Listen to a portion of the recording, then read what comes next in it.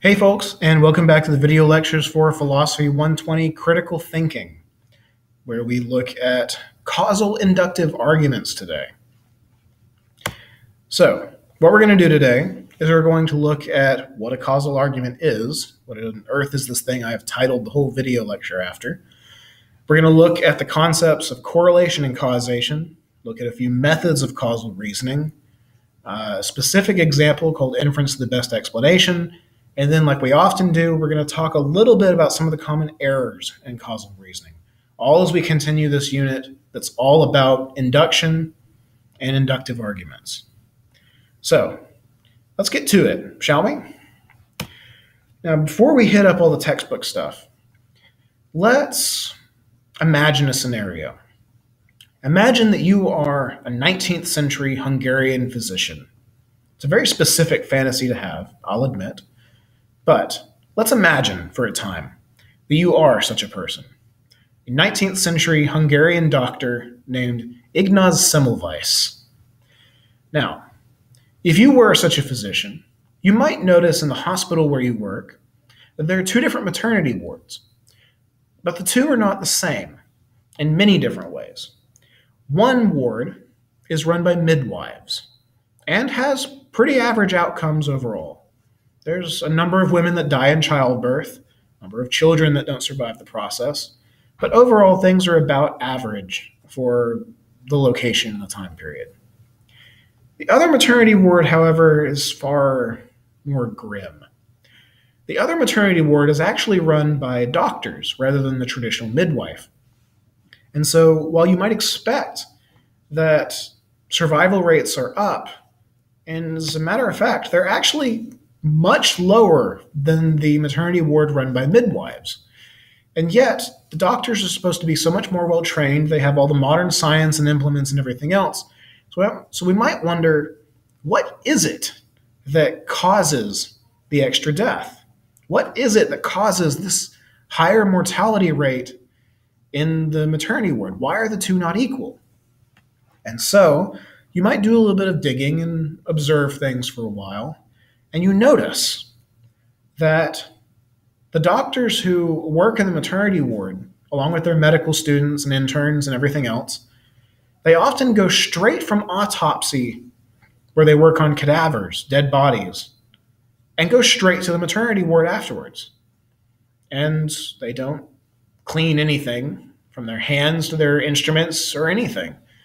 They can go literally within 5 minutes from handling the insides of a dead body to helping a woman give birth, and do so cheerily and without so much as a change of clothes or dampening their hands.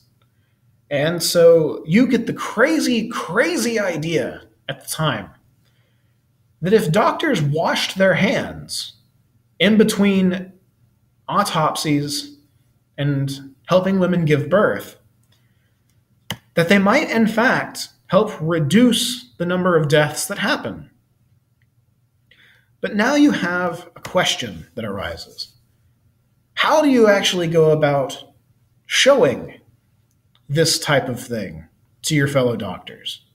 How do you actually establish that hand washing causes a lower mortality rate? That hand washing helps prevent death and disease and infection in your maternity wards? You might simply show them. You might demonstrate that these two things go together, that the doctors who you managed to convince with your long and crazy rants about hygiene of all things actually had fewer deaths in their practice. And you might simply show them this way. But that kind of reasoning can be a bit difficult to sell sometimes. In particular, the reasoning that this fellow, Ignaz Semmelweis, the so-called father of hand washing, used was induction. He used an inductive argument to help demonstrate his point. Specifically, he used what's called a causal argument to demonstrate his point. And it's this kind of argument that we're going to spend our time on today, digging deeper into. So, a causal argument is an inductive argument in which the conclusion, claims that one thing causes or prevents another thing. In the historical case, Hand washing before helping with a birth reduces mortality. That is, it prevents death, or at least it lowers the likelihood of death. It causes a lower mortality rate. Now, this type of argument is probably not one that you're a stranger to. Like with most inductive arguments, it's something that you're probably deeply familiar with already, because you use these things every day and to establish all sorts of different conclusions that one thing causes another. But when we actually look at them, causal arguments can actually be a bit difficult to support. Not causal arguments, but causal claims. Saying that one thing causes another can be very difficult to prove at times.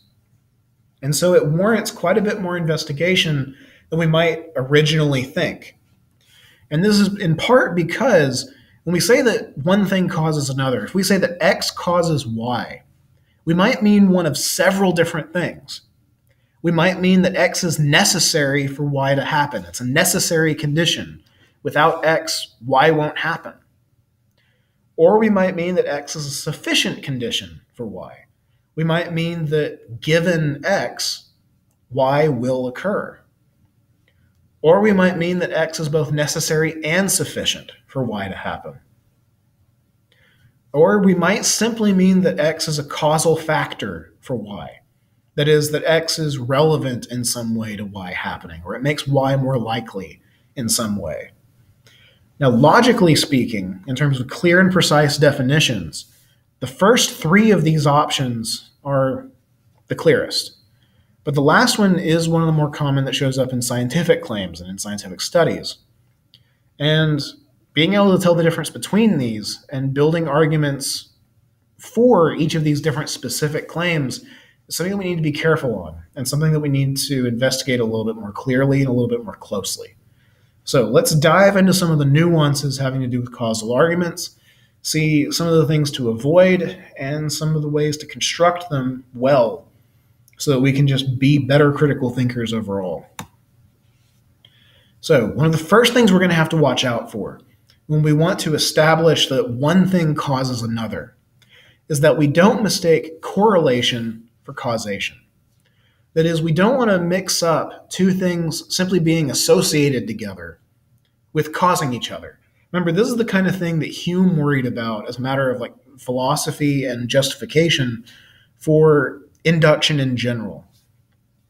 And so we need to be careful that we don't just assume that because two things happen to occur in the same place, or they don't occur in the same place, that they either cause or prevent each other. And so we need to be clear on what correlation is and what it does and doesn't tell us. Now, correlation comes basically in three different flavors: positive correlation, negative correlation, and of course, no correlation. That is, no relation between two different things. Positive correlation simply means that two things, call them A and B, are commonly associated together. That is, more A's than non-A's are associated with B. This means that there's a positive correlation between the two. Say going to college and being rich. Unfortunately, probably all of you are far too familiar with the idea that going to college does not make you rich. However, more people who go to college than not end up being rich. You're more likely to be rich if you go to college. So there's a positive correlation, we might say, between going to college and being rich. More people who go than those who don't end up being rich. Now, this is the opposite of a negative correlation, which says that more non-A's than A's are connected with B, or are the same as B. And here we might look at smokers and being healthy. More non-smokers than smokers are healthy. That is, more people who don't smoke are healthy than the ones who do. This is what's called a negative correlation between the two. And then we might also have some instances of things that simply have no relation between each other. They have no correlation, where the proportions of A's and non-A versions of B are about the same. Like, say, men who drive and women who drive.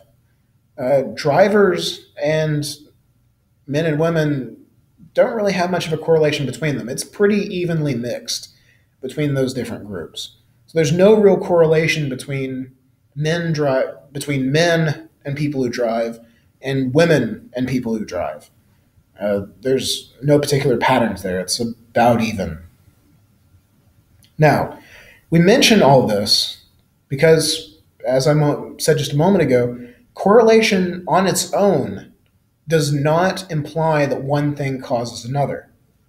That is, just because two things go together doesn't mean that the two are related at all. They could just be entirely a coincidence, or maybe a third thing is the source of both of them, but the two things aren't related on their own. Like, say, wearing a cape and being a superhero. It may be that wearing a cape and being a superhero are definitely correlated. Maybe more people who wear capes are superheroes than not. But that doesn't mean that wearing a cape makes you a superhero. Instead, all it does is it means that you tied a piece of cloth around your neck.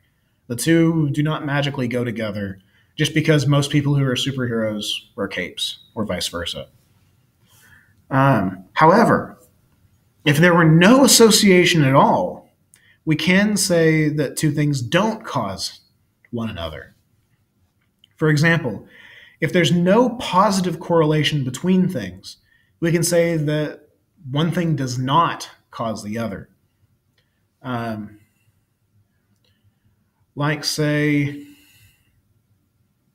the example I've put here on the slide is about coffee drinking and early death. I think this is one out of the textbook. If we look at coffee drinkers and people who die young, for example, you'll find no correlation at all between these two groups. So, we can definitely say that drinking coffee does not cause you to die an early death.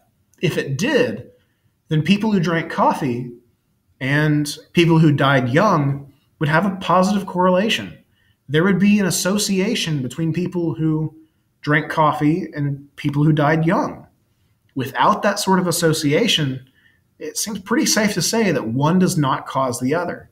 Because if it did, the two would go together.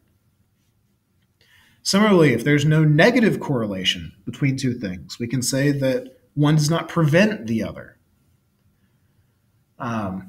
Like, say, for example, being broke and owning a yacht are negatively correlated. I'm pretty certain. That is, if you're broke, you probably also don't own a yacht. More people who are broke don't have yachts than people who do. Or there are more broke people who don't have yachts than there are broke people that do have yachts. So there's a negative correlation between the two. But there's probably no such connection between, say, people who own sweaters and people who own yachts. Wearing a sweater isn't going to prevent you in any way from owning a yacht. In fact, it may even encourage it. So a lack of a negative correlation between those two would mean that there's no prevention there. So this is one odd instance where we can actually prove a negative by showing that there's no correlation between two different things. So long as there's not an association between two things, we can say pretty confidently that if there's no association, if there's no positive correlation, then one thing doesn't cause the other. And if there's no negative correlation, there's no prevention between the two. So beware of news studies and articles that just talk about links between A and B, because oftentimes people do confuse these two concepts. As we mentioned last time, scientific studies are often very specific when it comes to the conclusions they make. And journalists, because a lot of them are simply looking to get readers for their story, are often not so careful when it comes to the conclusions they make. This isn't to rag on journalism as a profession. This is an unfortunate fact of the market as it exists and the incentives for journalists. So news stories, articles, Facebook memes, whatever else, might talk about a link between A and B, and they might talk about an association between them. They might be talking about correlation, but they often use evidence that shows a correlation and say, look, these go together. Therefore, one is connected to the other. One causes the other. We might say that, oh, people who eat chocolate are more likely to live a long time because some study found a positive correlation between people who ate chocolate and people who lived for a long time. But that doesn't mean automatically, on its own, that eating chocolate makes you live forever or anything like that. Instead, it may simply be the fact that it's a coincidence that eating chocolate and living a long time go together. Or maybe it's some third thing. Maybe people who can afford to eat chocolate can afford medicine to live longer than those who don't. If you're too broke to buy chocolate, you're probably too broke to buy medicine. So you'll probably get sick and die at a younger age. These are the kinds of things that are often blown out of proportion by studies by either ignoring coincidence or ignoring the possibility of some third factor that connects both of the two things. Now, with that word of warning in mind, let's look at a handful of methods of actually doing causal reasoning. And these are based off of the work of a 19th century philosopher named John Stuart Mill. If you're a fan of utilitarianism and ethics, same guy who's well known for it. If you're not, don't worry about it. But John Stuart Mill proposed 3 different methods for reasoning about cause and effect. And they're not exhaustive and they're not complicated, but they serve as a great foundation for the basics of identifying when one thing causes another, or how should we go about looking for causes between things.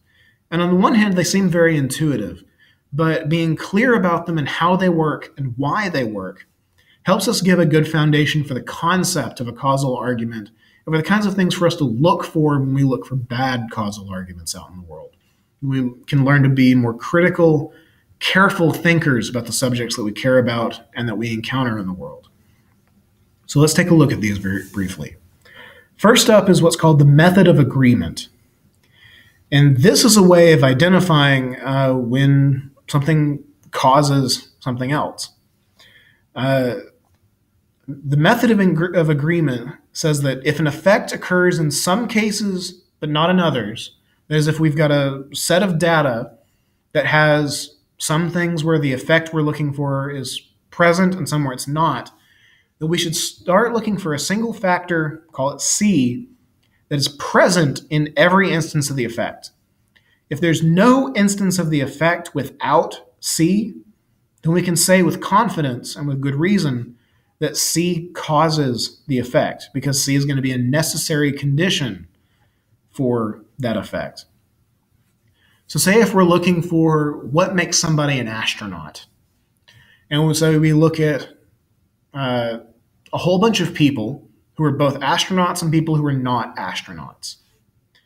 And in that sample, we notice that every astronaut has been hired by NASA. And there are no instances of somebody being an astronaut who wasn't hired by NASA. So it seems like being hired by NASA is a necessary step for being an astronaut, because being hired by NASA is a necessary condition for being an astronaut. We might even say that being hired by NASA causes you to be an astronaut in some sense. Now, I know some of you are already protesting about the various civilian space agencies, or, I know NASA's civilian, but private space agencies, or you might be talking about other national astronauts. I know it's an oversimplified example. Bear with me. But method of agreement. You can locate a cause, you can locate a necessary condition type of cause by looking for something that's present along with every single instance of the effect you're looking at. You can identify the cause by finding the thing that's there in every instance of the thing you're talking about. However, this does require a relatively short list of plausible causes. We have to have narrowed down our options already for this to really be plausible as a method of identifying causes. Now, a similar sort of thing, but working in the opposite direction, is Mills' method of difference, where we try and find a single factor, C, which is absent in all of the cases in which the effect is absent. So say if, what's a good one? Let's go with being broke again, because that's unfortunately on a lot of our minds these days. If I want to look for various causes of being broke, and so I look at people who are broke and people who are not broke, people who have money and people who don't. And I notice that in all of the broke people in my sample, none of them have savings accounts. None of them save money. Then it seems fully justified that because in every single instance there was a lack of savings accounts in all the broke people, that not having a savings account can cause you to be broke. Now, it's not the only way you could be broke, because we're looking at a sufficient condition here, not a necessary one. Remember, sufficient causes or sufficient conditions simply say that this is enough for you to have the desired effect. But it's not necessarily necessary. There are other reasons you might be broke as well. But we might say that if you don't have this one, then it can cause the other. So because this one factor was missing from all of the cases where the effect was missing, we know that it's a sufficient cause. We know that because it's missing in all the instances where the effect's missing, the two go together in some way because they're just linked that tightly. Now, Mills' third method ends up combining these two things, called the method of agreement and difference, very reasonably. And so here, again, we look at two different types of cases, some where the effect we're looking at is present and some where it's absent. And here we simply try and find something that's consistent. We're trying to look for a single common factor that's present when the effect is present and absent when the effect is absent. You're literally combining the two methods we just talked about. So a good example here. Let's say being an American citizen. If we look at a sample that includes both citizens and non-citizens, and we sit, or let's say voters and non-voters, this will be easier. If we look at a sample that includes both voters and non-voters, and we notice that every time someone's a voter, they're also an American citizen. And every time they're not a voter, they're not an American citizen. It seems that there's definitely a link between being an American citizen and being a voter. Namely, that if you are a voter, you must also be an American citizen. And if the evidence showed that there were no instances where you had one without the other, we might even say that one causes the other, that it's both necessary and sufficient for it. And that's honestly about the gist of Mills' three methods. It's looking for associations between things. Your textbook has a number of different examples that you can run through if you need a little bit more practice with these, or I'd be happy to spend a bit more time with you on them. But Mills' methods overall are limited. They can only help us so much when it comes to doing causal arguments. And they require a substantial amount of background knowledge. In each of these cases, we have to have a relatively short list of plausible causes for the effect we're looking at. Otherwise, there's simply too much information for us to really be able to process. So in very complex cases, or in the case of things that we don't understand very well, Mills' methods are just a little bit too simple. They're a little bit too basic for identifying when one thing is a cause, or when we're trying to establish some kind of a causal relationship between two different things, when we're trying to make causal arguments. So we might also use another key type of causal argument, something called inference to the best explanation, or abduction. Not abduction in the sense of kidnapping, but in the sense of reasoning away from something. Now, inference to the best explanation is a type of inductive argument that states that some hypothesis H, say, is the best explanation for some set of facts or data. Therefore, because it's the best explanation for the data, H is probably true. This is the kind of reasoning that you see a lot in medical diagnoses or in crime-solving stuff. In fact, it's the sort of thing that Sherlock Holmes is actually most famous for. He claims that he's using deduction. He praises his powers of deduction to Watson and each of the different case files and whatnot. Sherlock Holmes actually almost always used inference to the best explanation. He looked at a set of observations and reasoned that a certain thing was the best explanation for all of that data, and therefore, most likely, it was true. Now, inference to the best explanation, like all types of inductive arguments, is not deductively valid.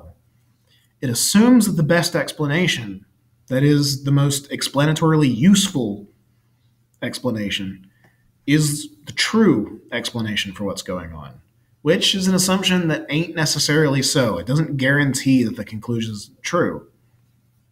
So, we should not mistake inference to the best explanation for a type of deductive argument. We're still doing induction.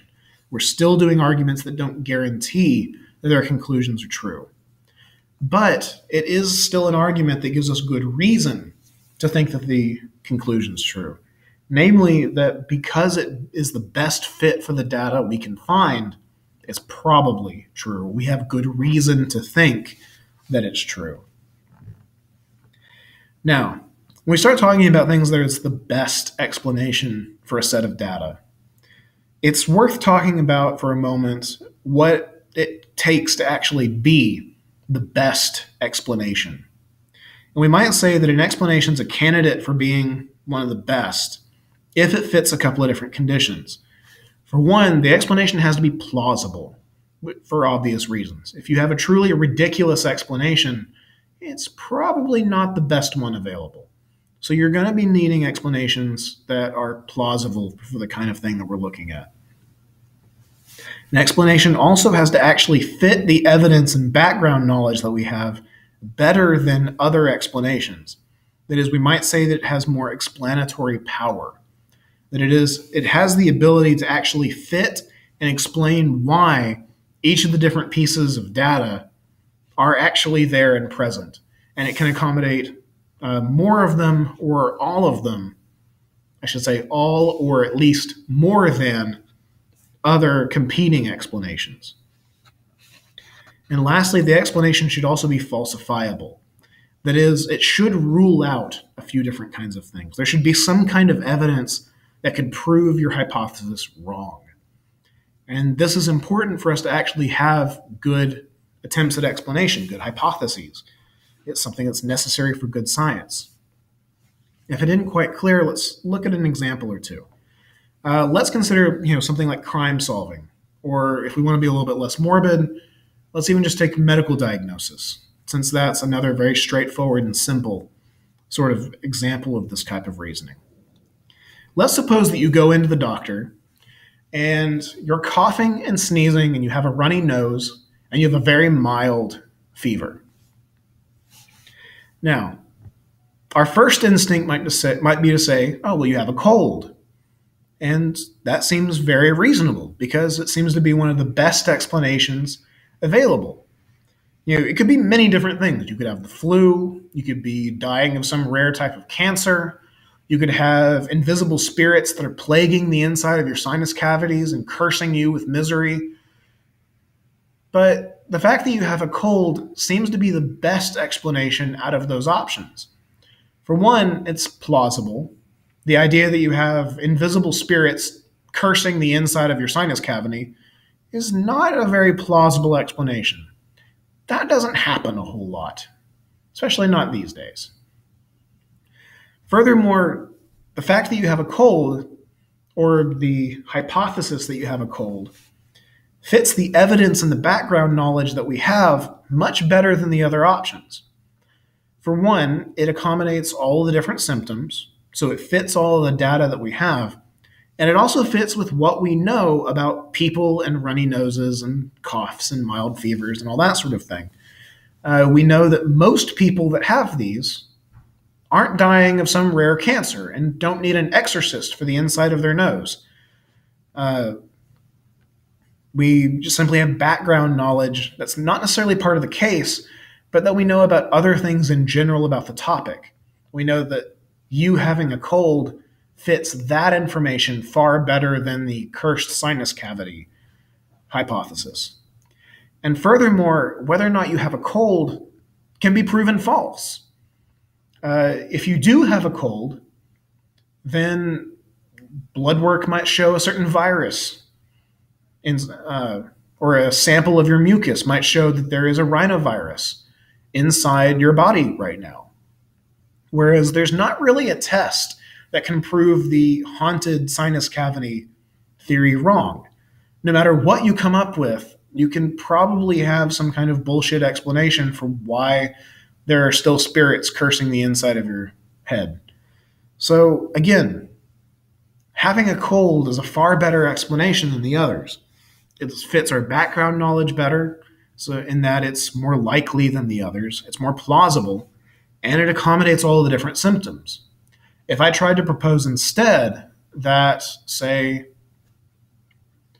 you have a broken foot, you come in with a runny nose, a cough, a headache, mild fever, and I tell you that you have a broken foot, you're going to look at me very strangely because that doesn't fit any of the evidence. It's not a good explanation for the stuff that's going on. So, inference of the best explanation is just the very ordinary reasoning of attempting to find the best fitting hypothesis for a given set of data, and given our background knowledge, and given a couple of other minor conditions. Now, being familiar with those, let's go over a handful of the basic mistakes that somebody can make when talking about this stuff, because these are things we need to watch out for if we want to do this stuff well. First off is what's called the post hoc ergo propter hoc fallacy, or more commonly the post hoc fallacy. This little bit of Latin literally means after this, therefore because of this. And this is a fallacy of people who simply confuse correlation and causation. The post hoc fallacy says that, well, because one thing happened after another one, these two must be connected. There's a famous Simpsons clip that I believe I've posted on Blackboard, if I remember, where Lisa is demonstrating this type of reasoning to her idiot father, Homer, and basically says, well, like, that's bad reasoning. Like, look, I can say this rock prevents tiger attacks.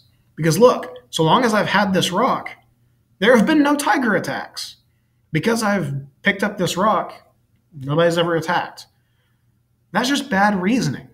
If you go out every morning and yell, may this house be protected from tigers or something in Latin, and then no tigers attack afterwards, that doesn't mean that your crappy incantation every morning actually prevents tiger attacks. Another example of this kind of reasoning that's used is more seriously used, like in the case of the concept of a gateway drug. There are such things as gateway drugs, drugs that say lead to a higher instance of use of some other drug. One of the more insidious examples at the moment are prescription opioids and heroin use.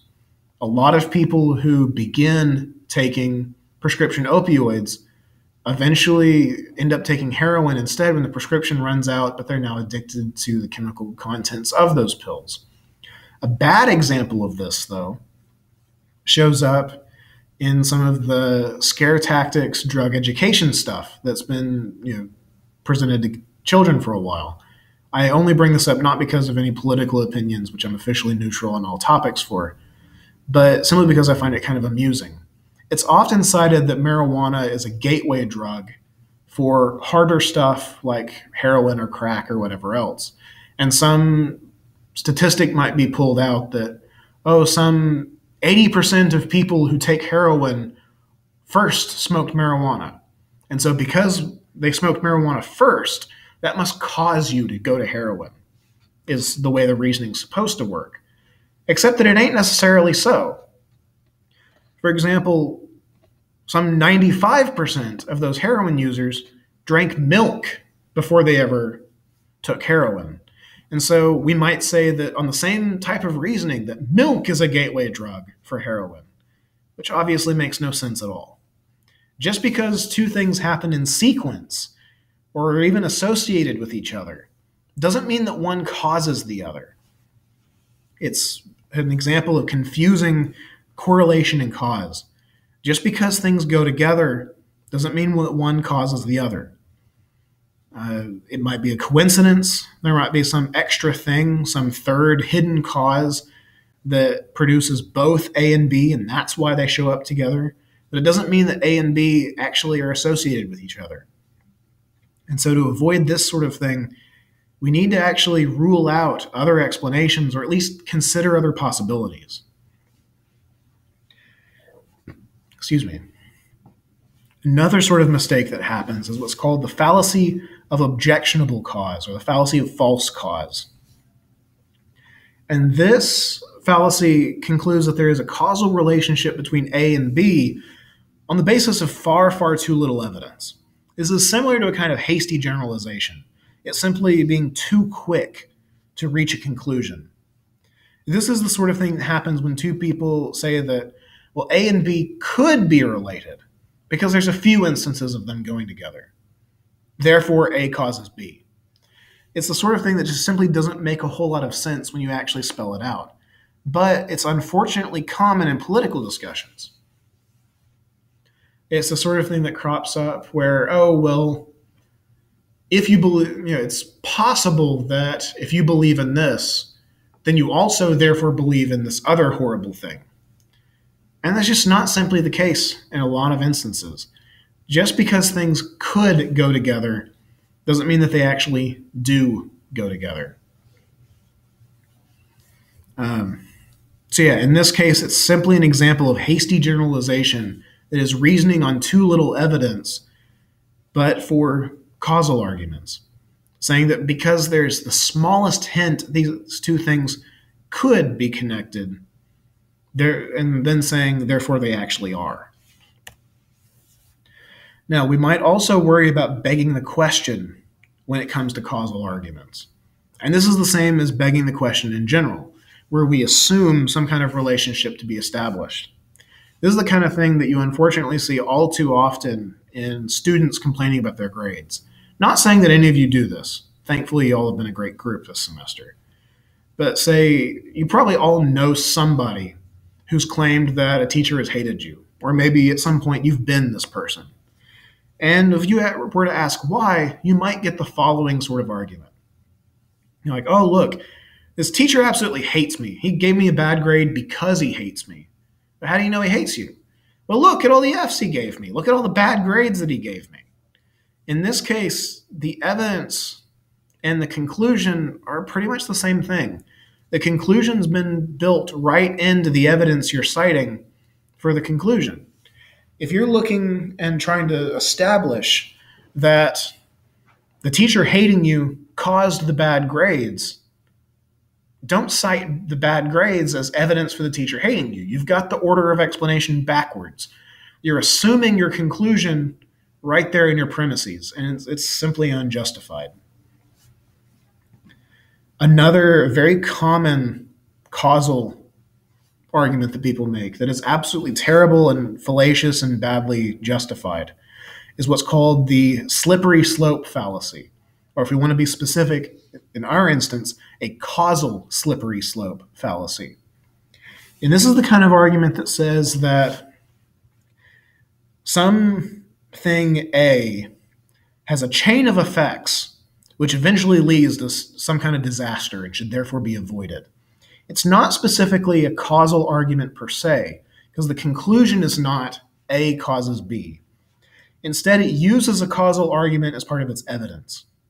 And in particular, it's a kind of reductio argument. It's a kind of reductio ad absurdum, That is, it tries to say you should avoid A because it leads to all these terrible things. And because it leads to all these terrible things, you should therefore avoid it.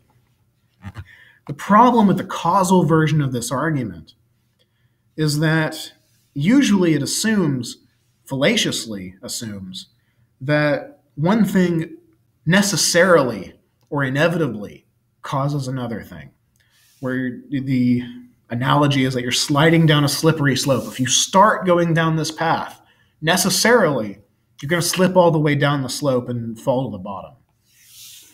This is the sort of thing that crops up, for example, with arguments like one fairly contemporary political analogy is that of one against LGBT marriage and that sort of thing. If we legalize gay marriage, then you're going to end up with a society that legalizes polygamy and bestiality and necrophilia, and then the whole society is just going to come crumbling down.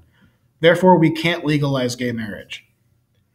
Well, that kind of argument is fallacious. It's mistaken. Just because one thing is legalized doesn't mean that the other ones will be legalized. It doesn't mean that legalizing gay marriage is going to cause society to legalize bestiality or necrophilia or whatever else. Even if there were an association between the things, we might simply cite again the idea that it ain't necessarily so. This one thing does not cause the others. Slippery slope arguments generally assume that if we start this chain of events, it will inevitably lead to a terrible conclusion. And that's just simply almost always unjustified. If there is going to be such a causal chain, it needs to have additional evidence that shows that these things are all sufficient conditions for each other. And almost always this simply doesn't happen. So slippery slope arguments often just are mistaken. They're fallacious in a variety of different ways. And that about covers it. So that wraps up our discussion of causal arguments. Next time, we'll dig a little bit more into more types of inductive arguments with next unit. We'll start looking at arguments by analogy, when they're acceptable and when they're not, what it takes to have a good argument by analogy. In the meantime, though, there's still a little bit of work to do for this unit. So take a look at the homework if you haven't already. Take a look at the journal. Don't forget it. Usual stuff. Let me know if you have any questions. And as always,